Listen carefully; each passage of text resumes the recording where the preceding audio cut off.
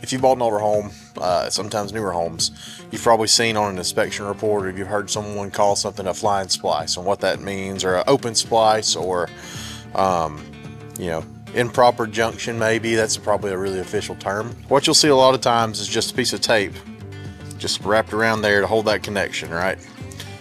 Instead of using something called a wire nut.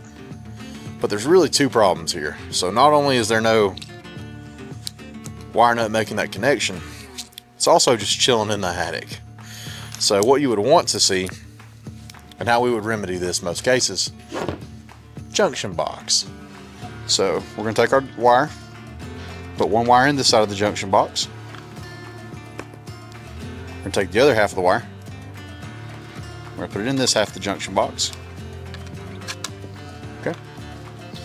Then we would staple our wires.